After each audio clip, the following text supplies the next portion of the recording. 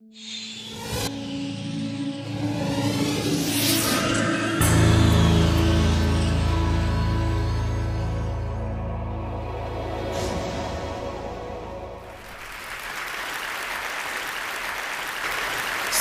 last month, the Encyclopedia Britannica announced that it is going out of print after 244 years, which made me nostalgic because I remember playing a game with the colossal encyclopedia set in my hometown library back when I was a kid, maybe 12 years old.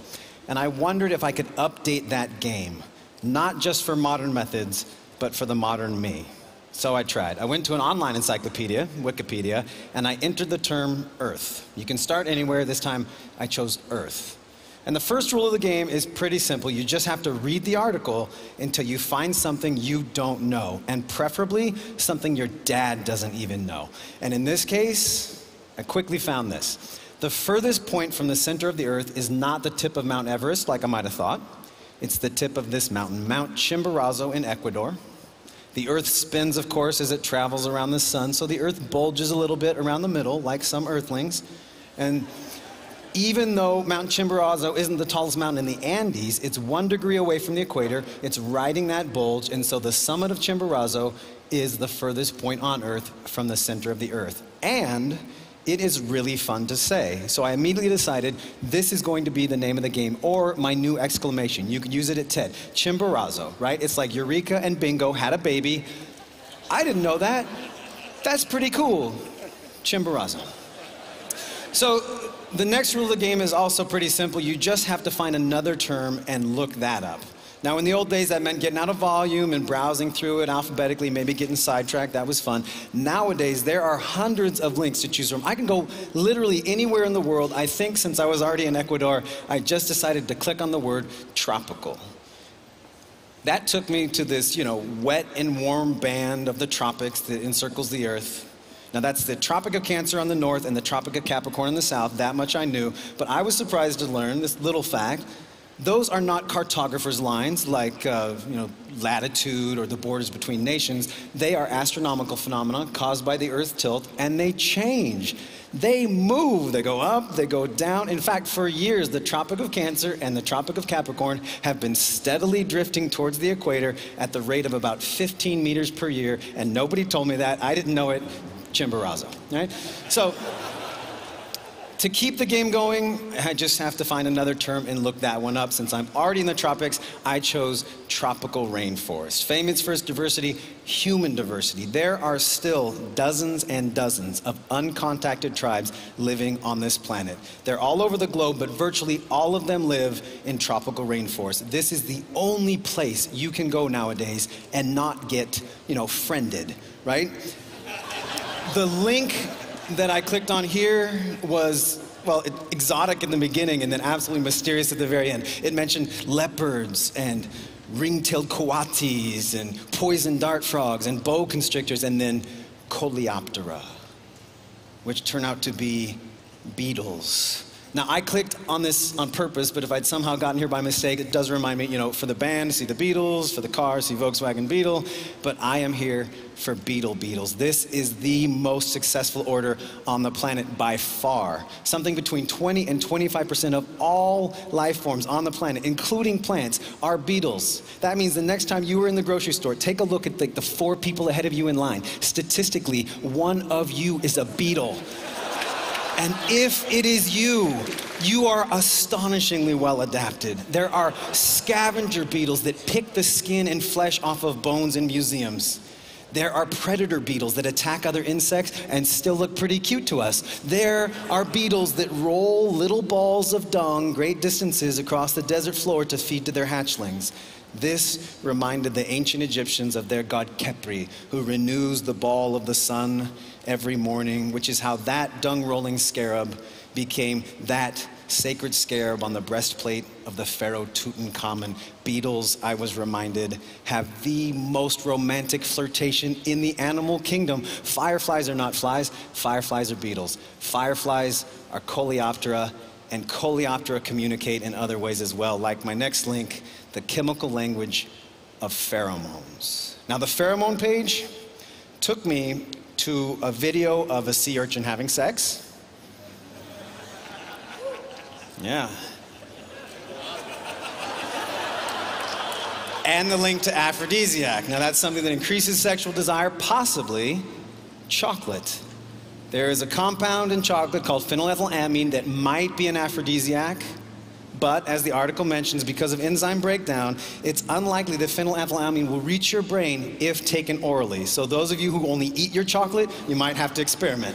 And the link I clicked on here, sympathetic magic. Mostly because I understand what both of those words mean, but not when they're together like that. I do like sympathy, I do like magic. So when I click on sympathetic magic, I get sympathetic magic and voodoo dolls. This is the boy in me getting lucky again, right? Sympathetic magic is imitation. If you imitate something, maybe you can have an effect on it. That's the idea behind voodoo dolls, and possibly also cave paintings. The link to cave paintings takes me to some of the oldest art known to humankind. I would love to see Google Maps inside some of these caves, right? We've got tens of thousands of years old artwork. Common themes around the globe include large wild animals and tracings of human hands, usually the left hand. We have been a dominantly right-handed tribe for millennia. So even though I don't know why a Paleolithic person would trace his hand or blow pigment on it from a tube, I can easily picture how he did it, and I really don't think it's that different from our own little dominant hand avatar right there that I'm gonna use now to click on the term for hand, go to the page for hand where I found the most fun and possibly embarrassing bit of trivia I've found in a long time. It's simply this: the back of the hand is formally called the episthanar. Now that's embarrassing because up until now, every time I've said, I know it like the back of my hand, I've really been saying, I'm totally familiar with that. I just don't know its freaking name, right?